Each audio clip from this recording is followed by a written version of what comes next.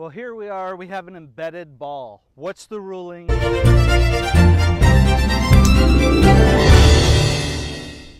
Thankfully, with an embedded ball, I am allowed to take relief. Free relief under USGA Rule 16.3.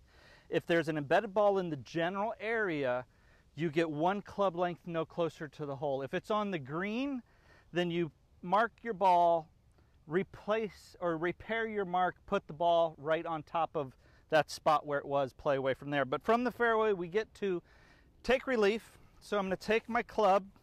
I get 1 club length no closer to the hole. I pick my reference point directly behind the ball, and then I'm going to measure 1 club length in a couple different directions, because I can have this arc in whichever direction I want, as long as it's no closer to the hole.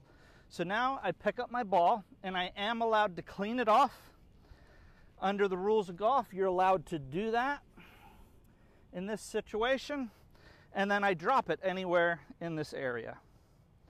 After I drop it, the ball is now in play, and I am ready to play away. Knowing the rules allowed me to move the ball, no penalty, take a good lie, play away, and I'm fine from here. So know the rules, can help you out, get you out of a jam, and until next time, we'll see you on the golf course.